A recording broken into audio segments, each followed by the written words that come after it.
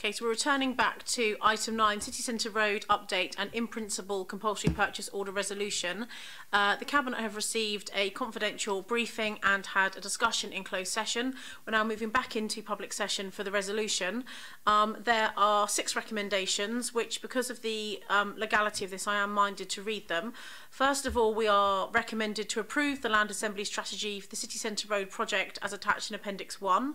Secondly, to give delegated authority to the Director of Regeneration on the advice of the City Solicitor in consultation with a leader portfolio holder responsible for planning, regeneration, economic development to negotiate and complete acquisitions of legal interests on the basis of the statutory CPO compensation code in land required for the delivery of the City Centre Road scheme.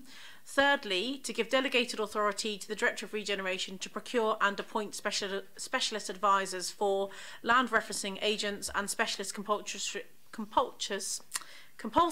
purchase surveyors.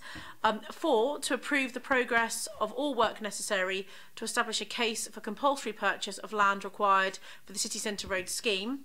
Fifthly, to approve in principle the use of compulsory purchase powers for the acquisition of land to deliver the City Centre Road scheme, indicatively shown in red on the attached plan at Appendix 2 of the report, and note that the making of any compulsory purchase order will be subject to members being satisfied in all respects that the criteria in paragraphs 3.19 have been met. Members are also asked to note that the red line area shown on the plan is currently widely drawn around the entire City Centre Road scheme application site area.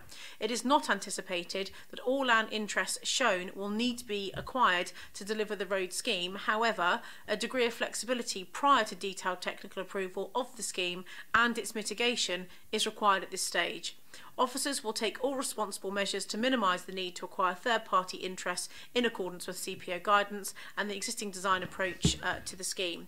And finally, recommendation 6, to note that officers will need to seek a further resolution to grant the Director of Regeneration and the City Solicitor authority in accordance with section 122 of the Local Government Act 1972 to declare that any land acquired or held and required for the delivery of the City Centre Road scheme may, where they conclude that it is no longer needed for its present purpose, appropriate the land for such statutory purpose as necessary to deliver the City Centre Road scheme and to authorise the override as such elements, right or other adverse matters burdening the land where that is needed to deliver the scheme in reliance on section 203 of the Housing and Planning Act 2006.